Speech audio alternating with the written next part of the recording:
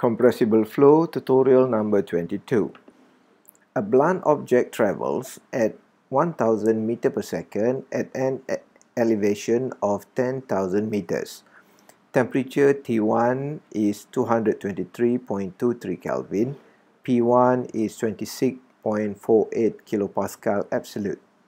The flow approaching the stagnation point passes through a normal shock wave and then decelerates isentropically to the stagnation point.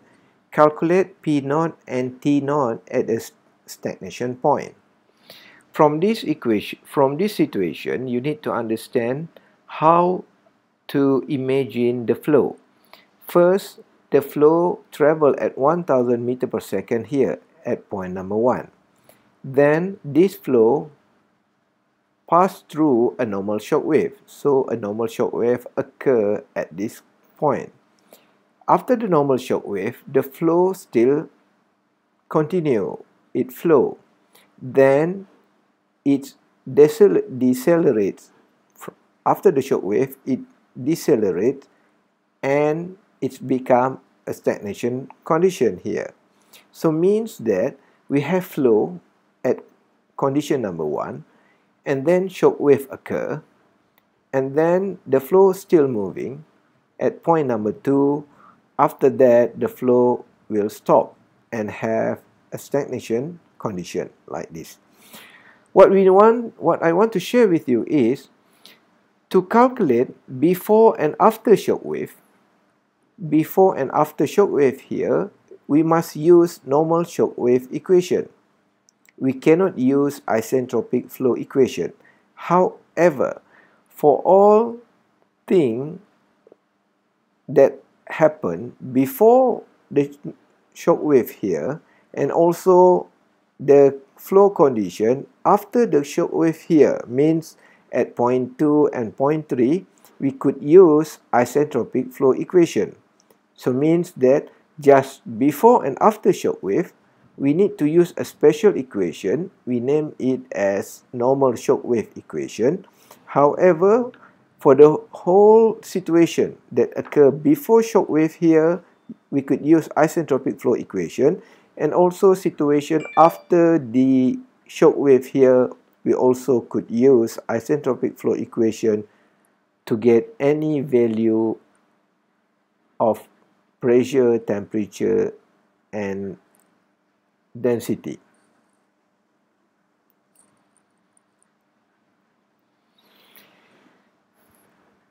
First, we could calculate the value of Mach 1 because we already know the value of velocity before the shock wave, and we know that we are dealing with air, so the K is 1.4 and R is 287. The temperature is also given in the question. We could say that before the shock wave, the Mach number is 3.34. By using this equation, we could calculate the Mach number for situation number 2. M2 square is equal to 0.20957 and M2 is equal to 0.4578.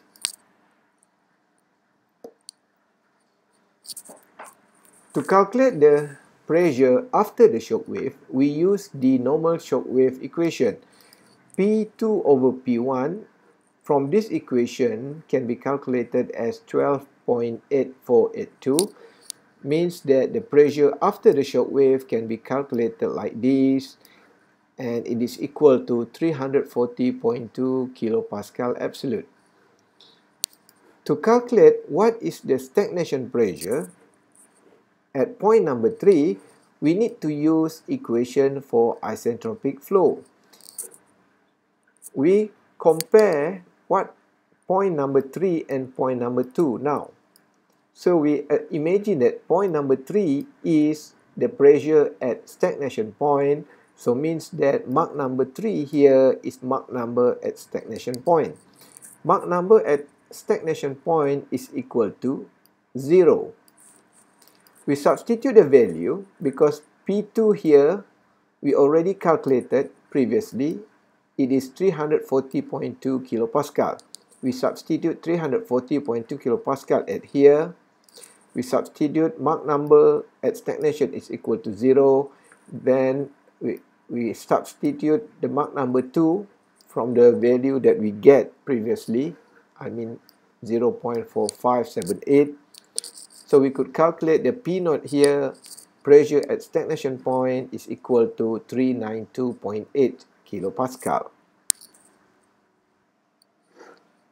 To calculate the temperature after the shock wave, we need to use shock wave equation, because temperature at point number 1 here is the temperature before the shock wave, and temperature 2 here is temperature after the shock wave.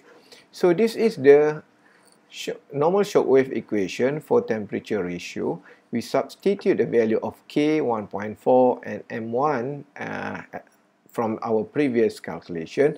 We could get that T2 over T1 is equal to 3.101, and T2 can be calculated as mentioned here, and it is equal to 692.3 Kelvin. Then to calculate the stagnation temperature, because we need to compare point 2 and point 3, because point 2 and point 3 didn't have any shock wave, so we need to use the isentropic flow equation. We assume that point 2 is before the stagnation condition and point 3 is the stagnation condition. So we change T3 become T naught, and we change M3 into M naught. And at stagnation condition, Mach number is equal to 0. Then we could substitute the value Mach number equal to 0 at this term. Then we could calculate all this equation. We could solve it. We could get T naught, temperature at stagnation condition, is 721.3 Kelvin.